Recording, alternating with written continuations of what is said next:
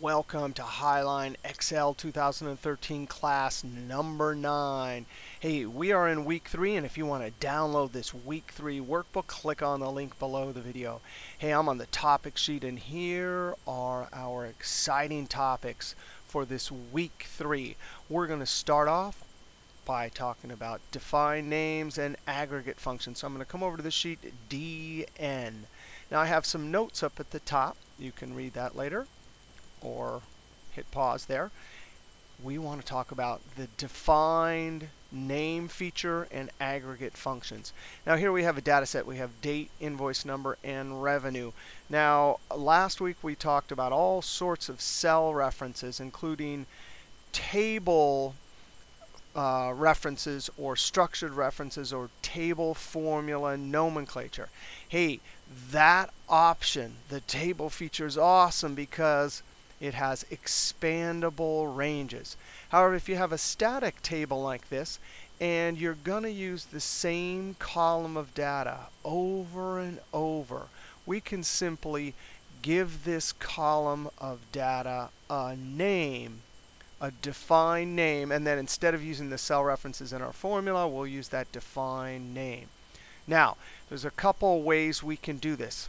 Highlight, and right up in the formula bar here, this is the name box. You can see when I hover my cursor, it says name box. You click, and because it's highlighted, if I type in name with no spaces and hit enter, it will officially name that range.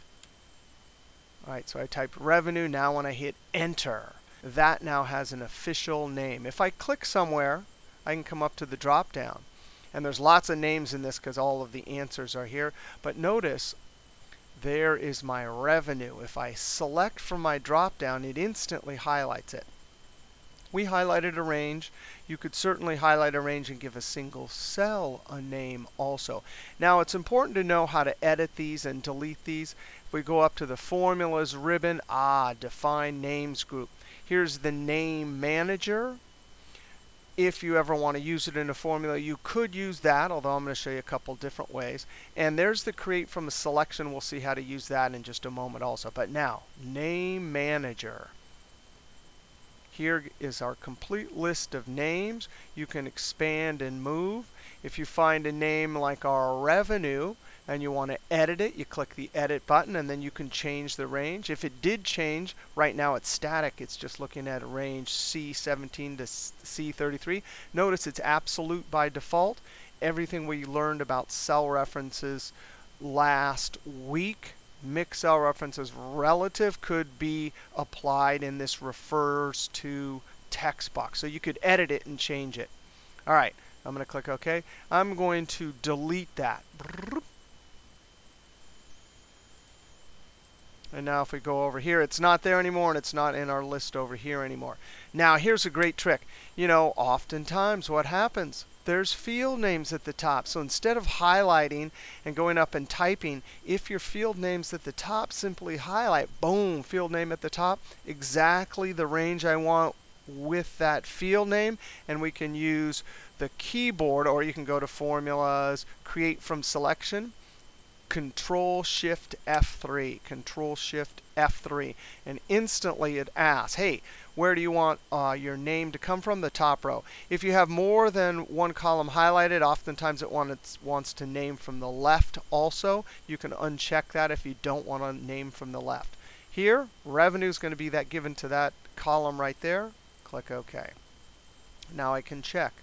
Boom, revenue. And if I go up to the name manager, I will find that it is there also. All right, so now count. What does count do? It counts numbers. So I can type count, tab. Now there's a couple ways we can get to our defined names. I don't think I've ever gone, I don't even know if this works, use in formula. Oh, there's our name, so we could apply it that way.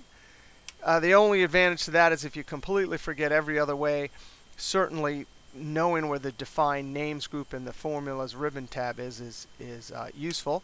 But we can just type, hey, this one was easy, revenue. Now notice the drop down. That little f of x means function. The dog tag means that's a name. I can either double click, I could arrow down. Once I highlight it in blue, I can hit tab. All right, so count revenue, boom. Now count this is sort of a conceptual question because count counts not empty cells. Now we talked about this before. This function's often used if you have text in a column. Now I'm going to count because it'll count non-empty cells here. What happens if I just highlight the range? Boom, the defined name is put in. So that defined name, now anytime you use that, it is going to be put in. Now you could type out the cell reference C17 to C33. But if you highlight it, boom, that's pretty polite. It says, hey, that's the revenue. Alt equals. Another way to get to your list of names is to use the F3. F3 key pastes a name. And this will work in many different places, charts and other locations where you might want to use a name. I use it when I can't remember what the name of the defined name is. So I'm going to double click, and sure enough, revenue is put in. Equals min rev tab enter equals max rev tab enter. So if you're using that defined name over and over, you get the hang of it. Now notice I'm also using tab twice here. I'm going to select tab to select the function, boom, and then rev tab to select the defined name. I'm not going to type that close parentheses because I know Excel will be polite and put it in. So instantly, I've done a couple things. I wanted to use this column over and over, so instead of highlighting, I used a defined name. And eventually, if you get the hang of it, you can really type out a bunch of functions quickly that way. Hey, wait a second. I should have named both of these columns at the same time because I'm going to use this invoice number here. Now let's go up to the name manager. I'm going to use the keyboard Ctrl F3. That gets to name manager. We could have gone to the ribbon.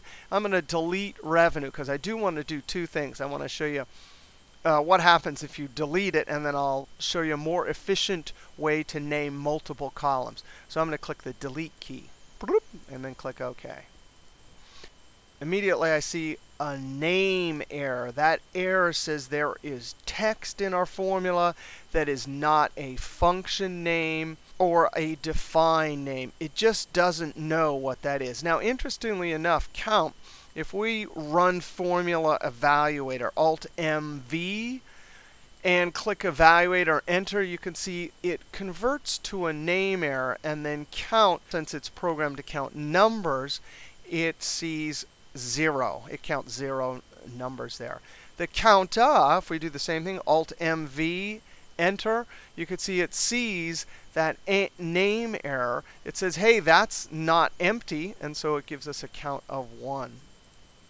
These ones just flat out say, hey, they show the name error right in the cell. All right, so I want to come over here and I want to name this column invoice number and this column revenue.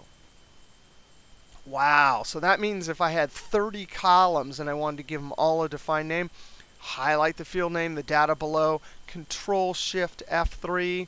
There we go. Click OK. Instantly these update. I could check over here. I have an invoice number. Ha, but wait a second. Remember we said no spaces. So that underscore, and if I Control F3 and come down, you can expand the columns here.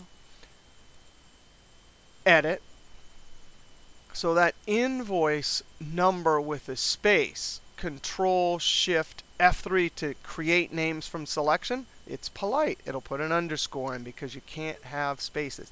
Sometimes people try to type that out with a space. It won't work. You got to use the underscore. So click Escape.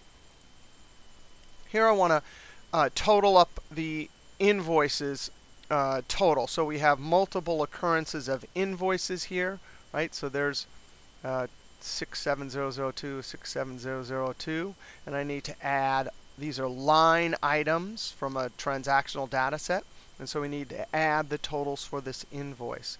I'm going to use SUMIF or ifs, and I'm going to use the S because I think the screen tip is more polite. Hey, look, revenue. Oh yeah, that will put it in like this. Now let's try. Criteria range is going to be invoice, so I type INV tab. if you were to type it out, be sure to put that underscore, comma, and then the criteria, one cell to my left, close parentheses, Control Enter, double click and send it down. So using define names in some ifs. Okay, so we talked about define names and we talked about some aggregate functions. Now one last topic for this video. I'm actually going to come and delete this. That shouldn't have been there. We have a column with numbers and errors. Now, sometimes we can deal with the errors with the if function or the if error or something like that. But other times you want that error there. That error here, it's doing a lookup to this table here. And we'll see how to do lookup next week. And the n error means it's not available. And we want it there. So what do we do if we want to come to the bottom end? Alt equals and add up this whole column here. Well, just like earlier with some functions, the error just flat out is going to override the sum calculation.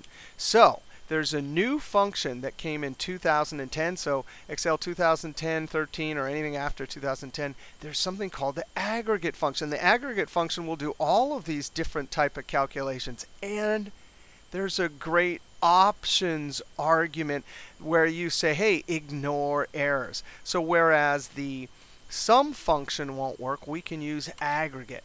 Now the aggregate screen tip and drop downs are very polite. It first asks for the function number. And actually, I'm going to drag this up here. The top one with this array argument, that is for array formulas. We'll talk about array formulas later in this class.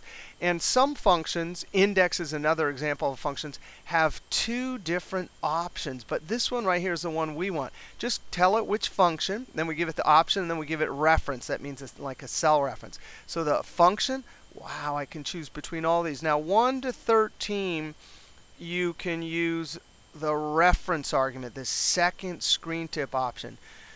14 and above are for array calculations, and we'll mention this aggregate function later, but totally beautiful. For years, people have been wishing they had a function like this so that we could ignore errors. I'm just going to select number 9, comma, and then for options, I'm going to come down, and there's a bunch of things you can do with subtotal and stuff like that, but we're not. The absolute coolest option here is ignore errors. Number 6. And then comma, we simply, for reference, highlight. And that will do it. And because the aggregate can do lots of different calculations, it's a great way to ignore errors. All right, this video we talked about define names, aggregate functions, and even the aggregate function to ignore errors.